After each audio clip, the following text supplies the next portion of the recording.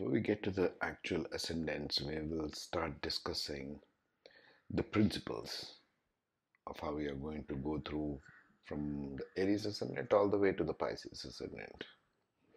Now, you got to understand we will use this symbology of the North Indian Vedic style of the system. So, this is becomes the first house, that second house, this third house, ignore these numbers. This becomes the fourth, fifth, sixth, seventh, eighth, ninth, 10th, 11th, and 12th house.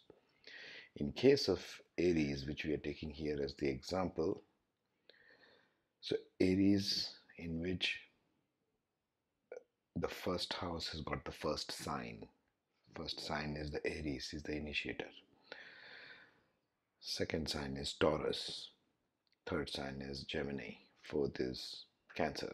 Fifth is Leo. Sixth is Virgo. Seventh is Libra. Eighth is Scorpio. Ninth is Sag. 10th is Capricorn.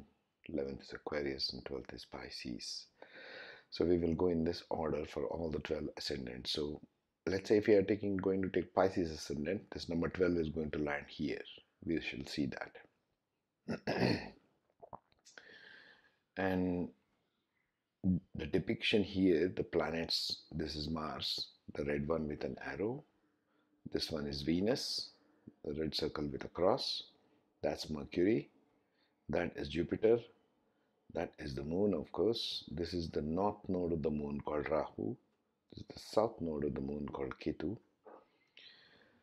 That is the symbology of Saturn. That pretty much finishes it, right? So these are the symbols we are going to use.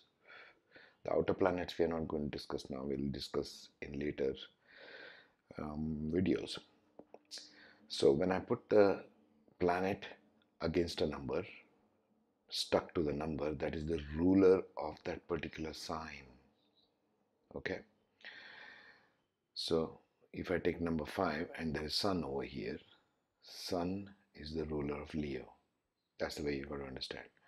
If I take number 9 and number 9 against that, which is Jupiter, looks like a 4, that becomes the ruler of Sagittarius. Number 9 is ruled by Jupiter. That's how you interpret it.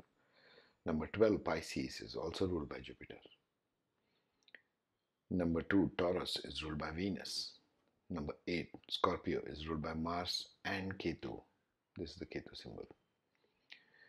So this is the depiction style we are going to use. Remember, the numbers here can shift and rotate anti-clockwise as we go from 1 to 12. For example, Taurus ascendant, this is Aries ascendant. Taurus ascendant 2 will go to number 1, right? And 3 will go to number 2. So it kind of keeps rotating everywhere. So this is the symbology basic stuff we are going to use.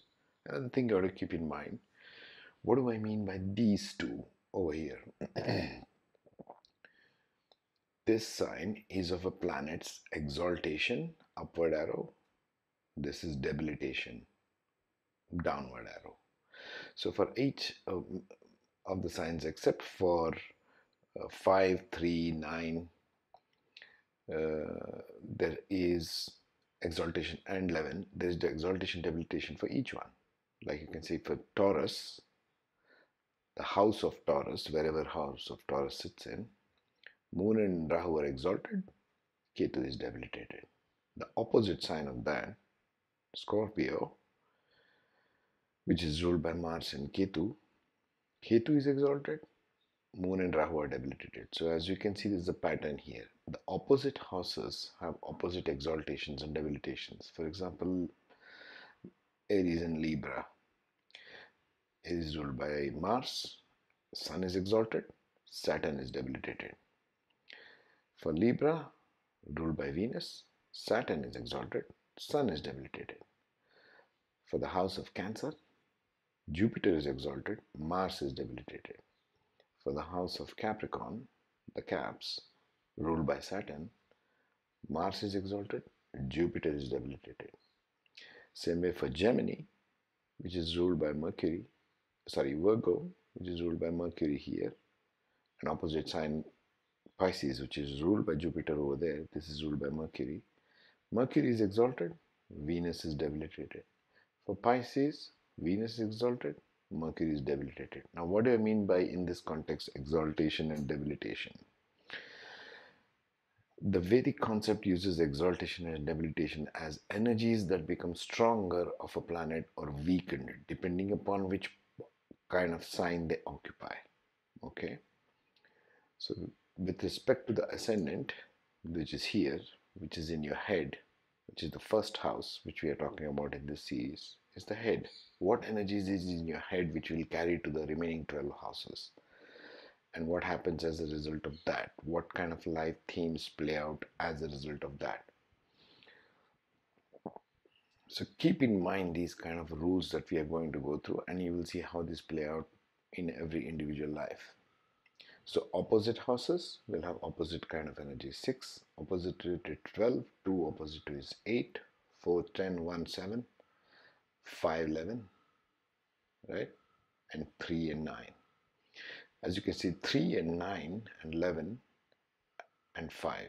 So these four corners, or not corners really, these four signs have no exaltation and debilitation. 3, Gemini, ruled by Mercury, has no exaltation and debilitation. It's neutral. You can call it neutral.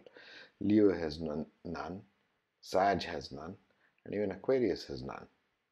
So apart from this, every one of the other ones has an exaltation and debilitation planet sitting in them.